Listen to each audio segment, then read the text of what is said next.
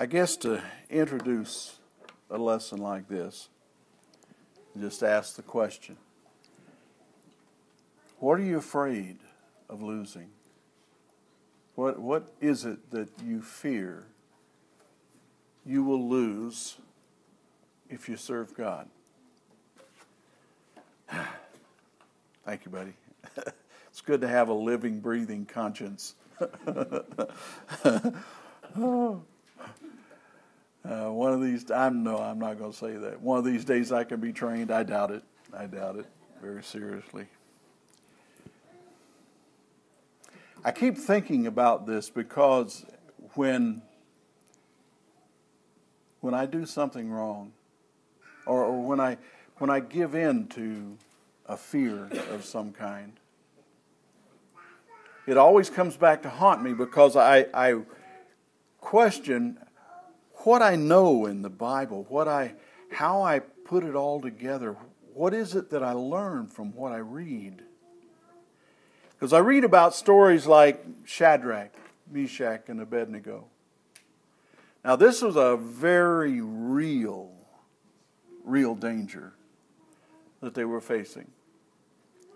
It's not unheard of that we could face something very similar in our lifetimes. I know that there are places in the world right now where you can lose your life for being a Christian. Just admit that you are, and it could cost you your life. So how is it that men like these three right here that Dan read about, how they could face that danger? I don't want to say without being afraid, because I don't think that's possible, but at least face it with the kind of fortitude that they did not give in to their fear. And I ask myself, what are you afraid of losing, Darryl? What is it that will make you turn against God? What fear is there that's strong enough that would make you turn against God? Or at least deny what you believe? And I went to the New Testament to read in the New Testament. I want to read you just a couple of things, okay? In Mark chapter 6 and verse 33, we have a story that's told both in Matthew and here as well, and it gives two instances in Matthew in chapter 14 and chapter 15 about Jesus feeding thousands of people, and I want to just read this and then we'll take a look at how this affected the disciples. Verse 33, it says, "The people saw them going, and many recognized them and ran there together on foot from all the cities and got there ahead of them." The Lord Jesus was in a boat. They could see the boat going, but the people were faster on land, and they went to where they thought he was going. When Jesus went ashore, he saw a large crowd, and he felt compassion for them because they were like sheep without a shepherd. And he began to teach them many things. People followed Jesus all the time. And I wonder, was it because he fed them so much that they followed him? Was it because they really wanted to learn what Jesus said? He'd say, "You have heard that it was said, but I say to you." He was really giving them insight into what the law of Moses always had been telling them, but they didn't understand. Verse 35, it says, "When it was already quite late, his disciples came to him and said, 'This place is desolate, and it's already quite late. Send them away that they may go into the surrounding countryside and villages and buy themselves something to eat.'"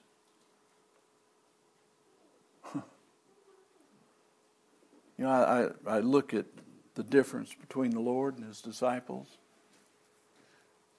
They're saying, "Get these people out of here so they won't take what we've got." I don't know whether that's what they were thinking or not, but you know, the disciples carried stuff with them Always, they carried their stuff with them.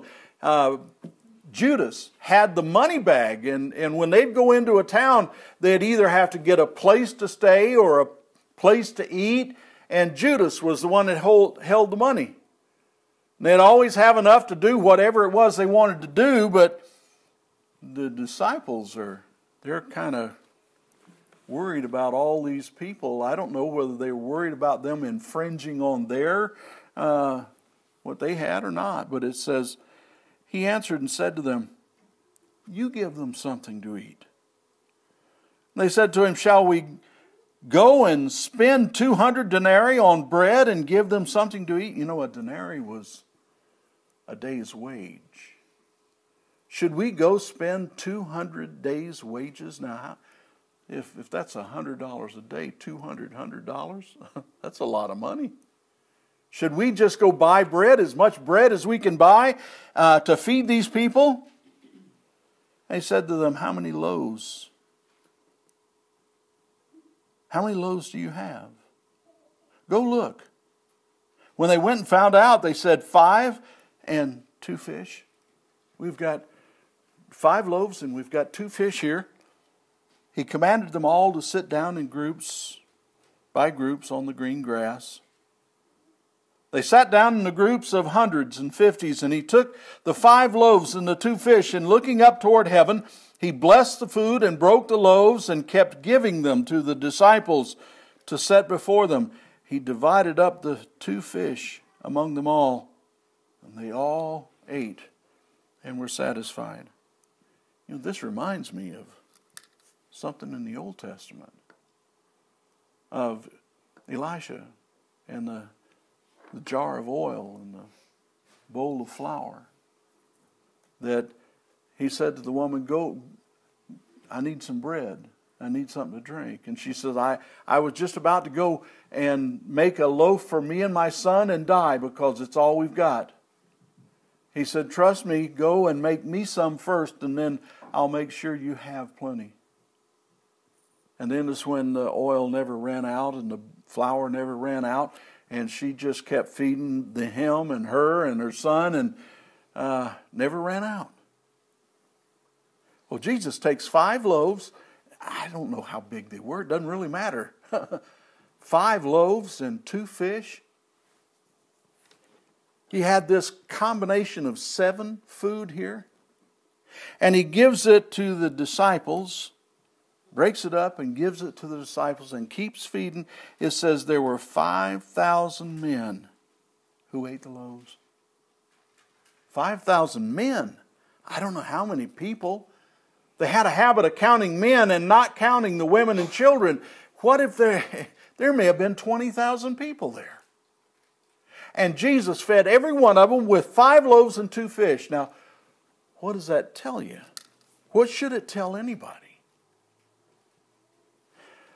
In verse 43, though, verse 42, it says, they all ate and were satisfied, and they picked up 12 full baskets of the broken pieces. They picked up more than they started with. I'm trying to wrap my brain around this. But these are the same men now, the same men that here in the next verse are going to show something. Let me read here. It says, and immediately Jesus made his disciples get into the boat and go ahead of him to the other side, to Bethsaida, while he himself was sending the crowd away. I just fed them, now I'm going to send them home. After bidding them farewell, he left for the mountain to pray. He went up on the mountain and spent a few minutes praying. When it was evening, the boat was in the middle of the sea, and he was alone on the land. And seeing them straining at the oars, for the wind was against them, at about the 4th watch of the night. This is just before morning. He came to them walking on the sea, and intended to pass by them. The Lord had a sense of humor.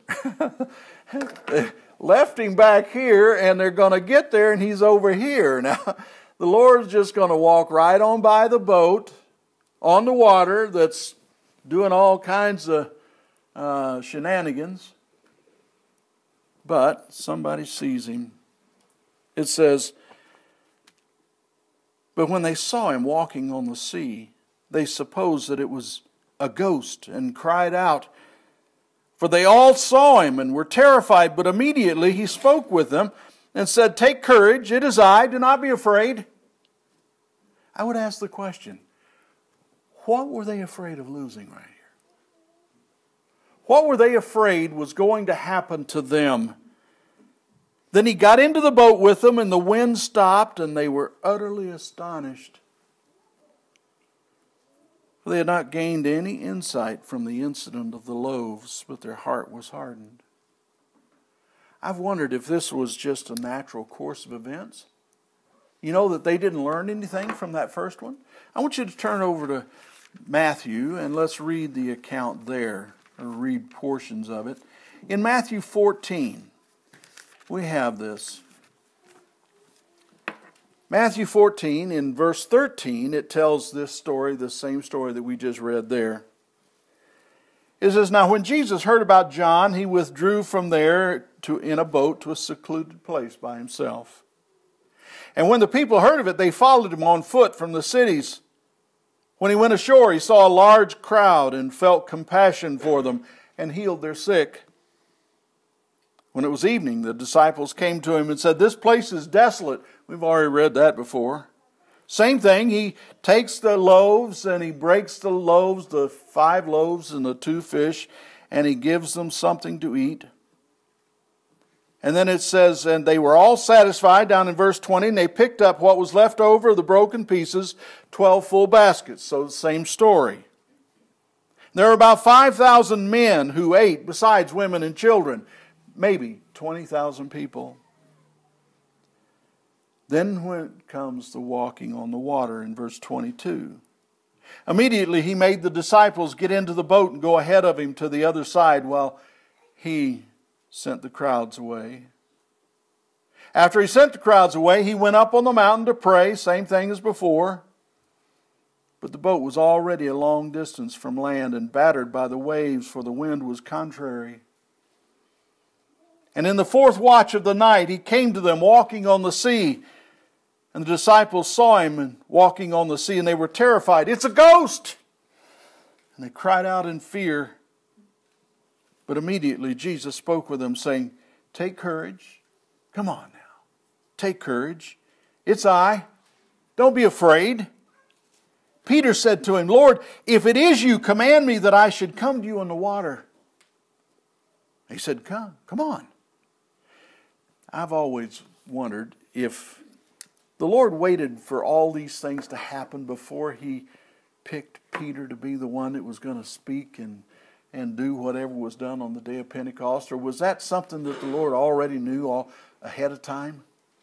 But notice who it is every time that jumps out there and does something. It's Peter, this impetuous person that claims to have all this faith, claims to never be one that would ever deny him.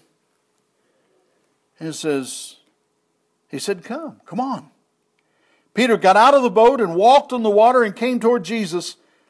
But seeing the wind, he became frightened. And beginning to sink, he cried out, saying, Lord, save me. Immediately Jesus stretched out his hand and took hold of him and said, you of little faith, why did you doubt? I want to ask the question. Did he actually believe that he was the Son of God? Did he actually believe that Jesus had turned water into wine? Did he actually believe that Jesus had raised Lazarus from the dead? All of these things were taking place in their lives, and it seems like the apostles were able to watch these things and not remember them when the time came that they were needed. What was he afraid of losing right here? His life? You go back to Shadrach, Meshach, and Abednego. You know what they told the king? They were in a position furnished them by God. God put them in this spot. Let me kind of give you a little bit of background if you don't know the background of this. The southern kingdom had lasted a little over 100 years longer than the northern kingdom. It was taken away into Assyrian captivity in 532 or 732 BC. A little over 100 years later, the southern kingdom was taken into captivity by Babylon this time. Now what had happened was that all of the rich young rulers, all of the royal seed, were taken by Nebuchadnezzar, and they were taken to Babylon in a different condition than the rest of the people. The people were taken as slaves. Some of the prophets were taken as slaves. Ezekiel was taken with those poor people out in the field, and Ezekiel wrote from out there where people were suffering. Daniel, though, and Hananiah, Mishael, and Azariah, that's the names of these Shadrach, Meshach, and Abednego. They were in the king's house. They were eating the king's food. They were living in luxury while their brethren were out there suffering. But it wasn't just lopsided. They were there for a reason, because God had put them there the same way He had put Joseph in the house of Pharaoh, because from there he could do a lot of good for his people.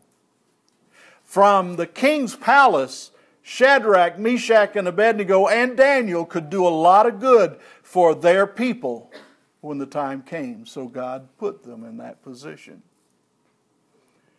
But He also put them in a position of being tested. Because nobody liked to have these servants in positions over them. So some of the Babylonians were really jealous about these three guys being in positions of authority. So they were trying to find ways that they could get them taken down from their lofty positions, because you don't deserve that. We belong here. You're interlopers from outside. So all this was a setup. All this was something that was done by the rulers that were being supplanted by God's men in the palace. So they talked the king into this great statue.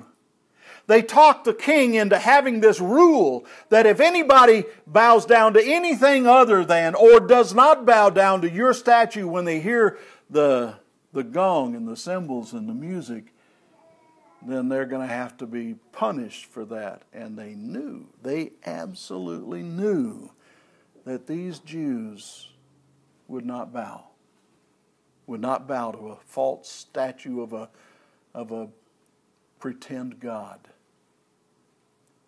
So they had the king agree. They made sure that the king agreed that if anybody doesn't bow down to this statue, you're going to do them in, right? Right, king? And he agreed. So they were all watching. They were all waiting whenever the music sounded and it was time for the whole nation to bow down and worship this image of Nebuchadnezzar.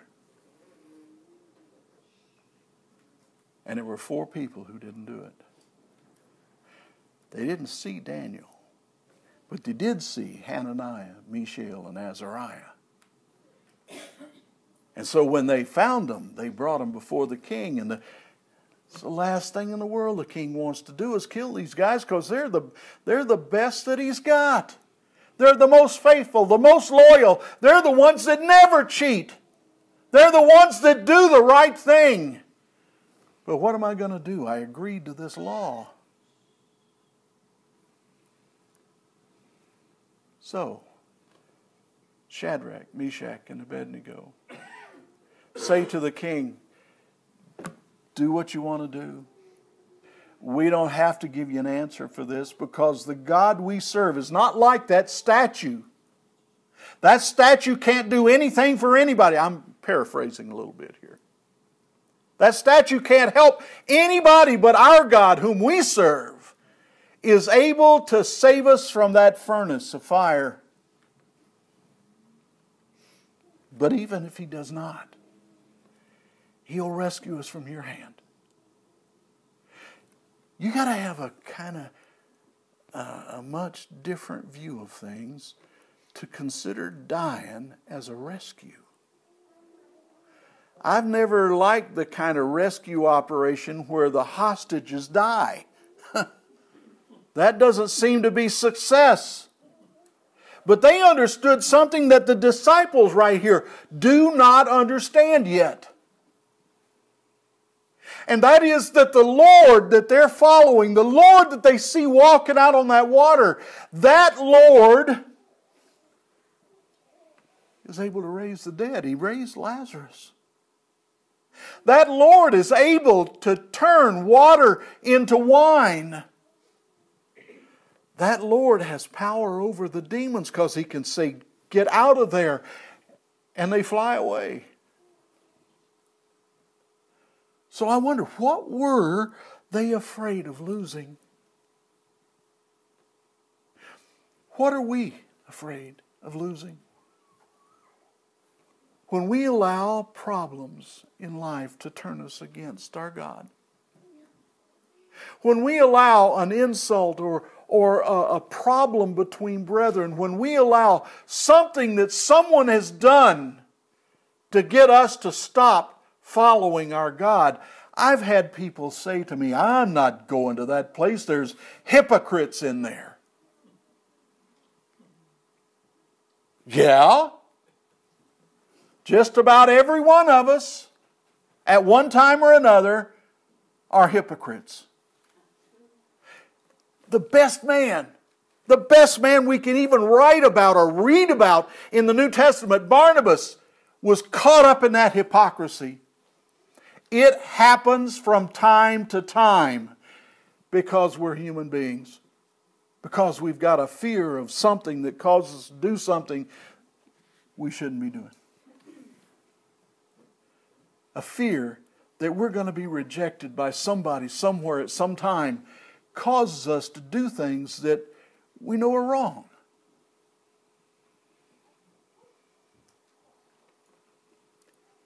Let's look at the real picture.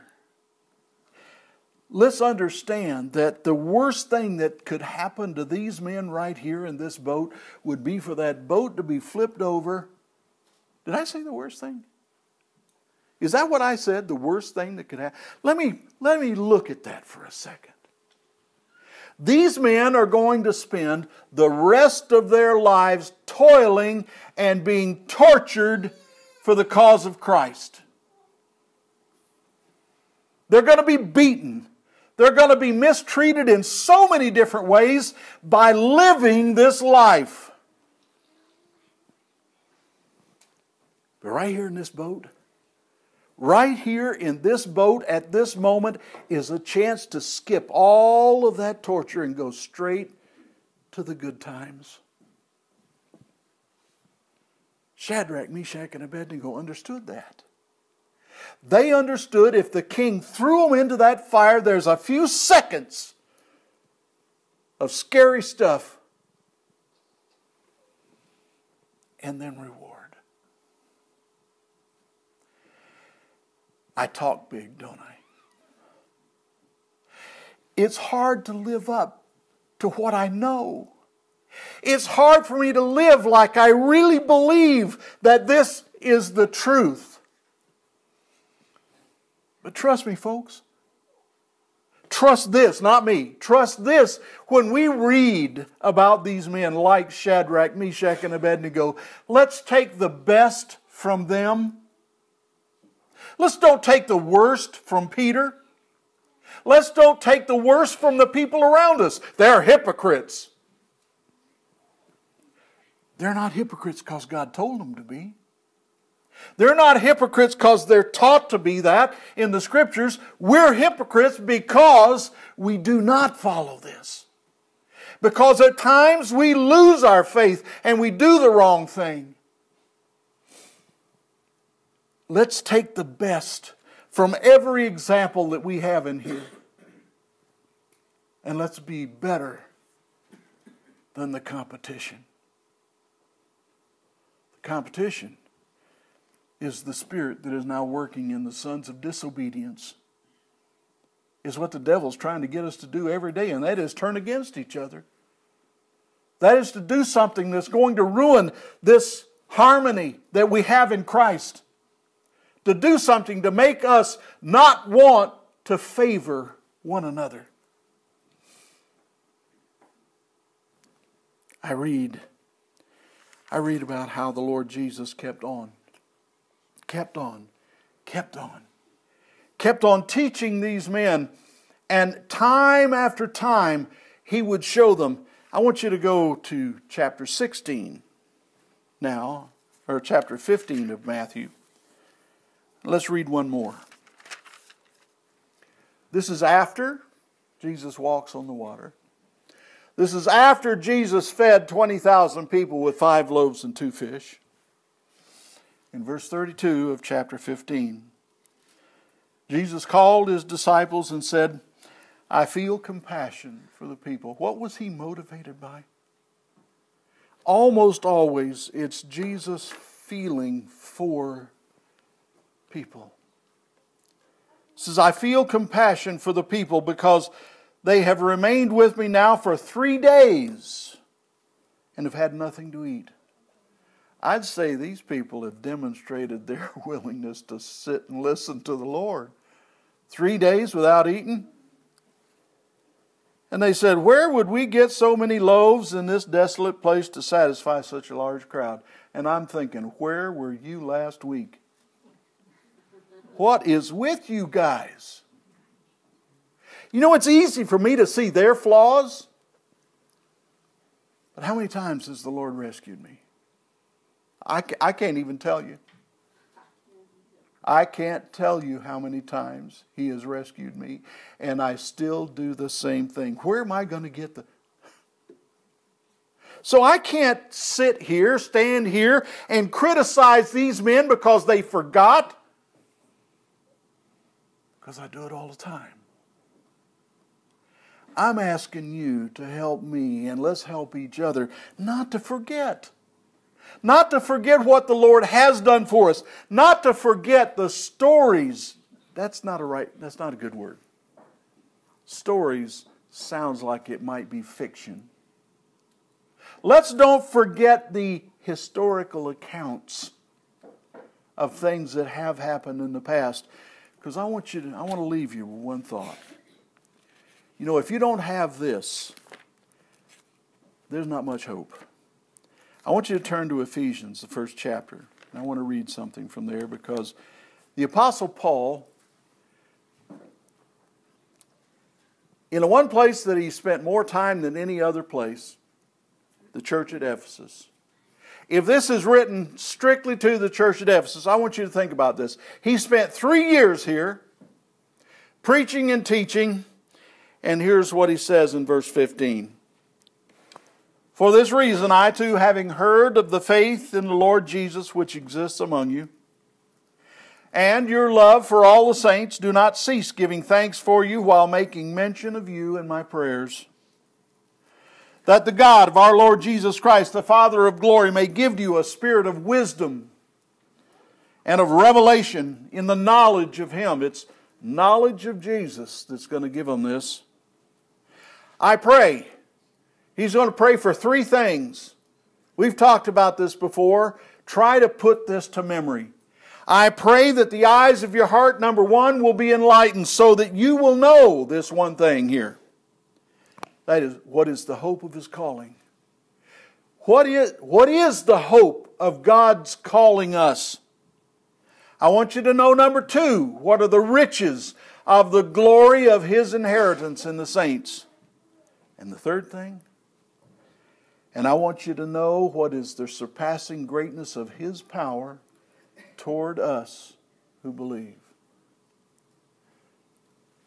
I want you to know the power that He had to turn water to wine. I want you to know the power that He had to say to the sea, be still, and everything just calms down. I want you to know the power that God has to say, come out of the grave, and Lazarus came out. I want you to know the power that He has to say, "Be gone," to an evil spirit, and it flees from that person. Healing a lame man that's been lame for 40 years.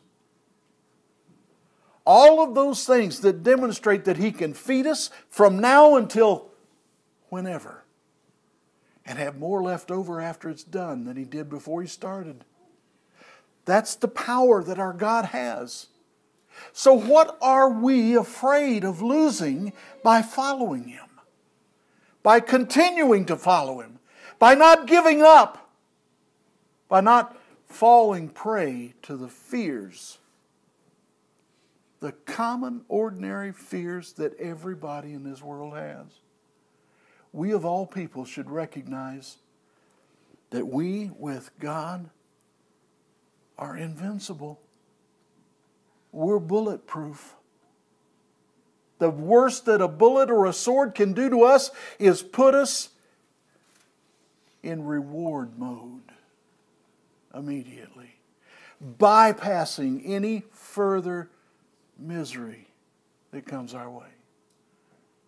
If we could just recognize that immortality that we are guaranteed by the power that Jesus had to do everything that He did.